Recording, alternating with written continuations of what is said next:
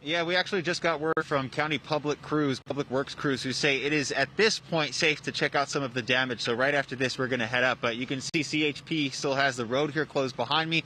This was a powerful mudslide. Take a look. It actually moved several cars at least 50 feet. One resident described it as hearing what he thought was thunder, only to find out that it was mud, debris, and boulders coming down from the hillside behind his home.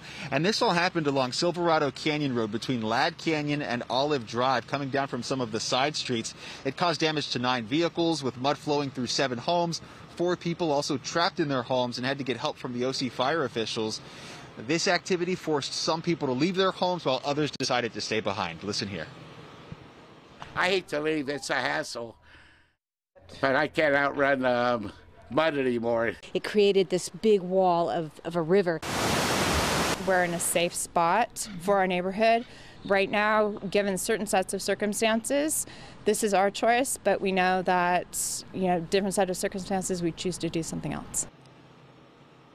And this is another look at the area from Skyfox yesterday morning. Silverado Canyon, Williams, and Majeska Canyons are still under those evacuation orders, impacting hundreds of residents. So the good news is, Tony Araxia, we haven't had any additional mudslides since yesterday morning, but we're starting to see those light sprinkles again. I know Sumata mentioned that it's going to be on and off again, those showers throughout the morning. So we're going to head up there, up the road, and we'll give you a look at some of the aftermath later this morning. Reporting live, we'll send it back to you in the studio. Oh, my goodness. Okay, Mario, thank you. Yeah, those residents, they're still holding their breath.